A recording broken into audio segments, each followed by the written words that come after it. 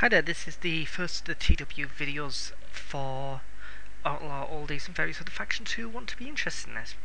In this first one, I'm going to show you a clip, real quick, from a video that I took in the last TW I did with Oldies, where I'm a catapult puller, and it's going to be how to attach yourself to a catapult.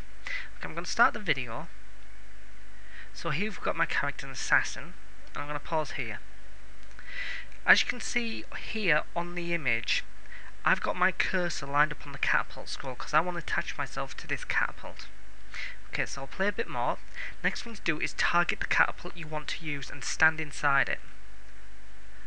So if we do that, we can see up here where I'm putting my mouse cursor, I've locked onto the catapult, and then in my inventory the attached to catapult scroll becomes available. It becomes white.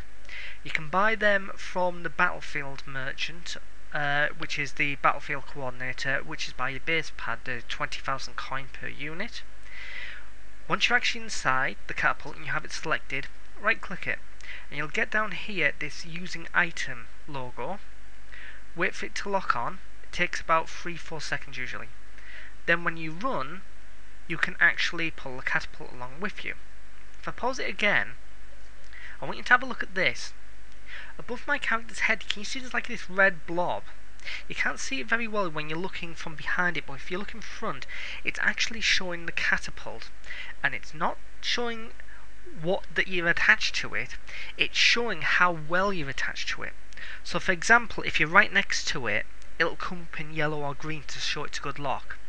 This is kind of more of an orangey colour, so if we play the video a bit more, you should be able to see what's going on.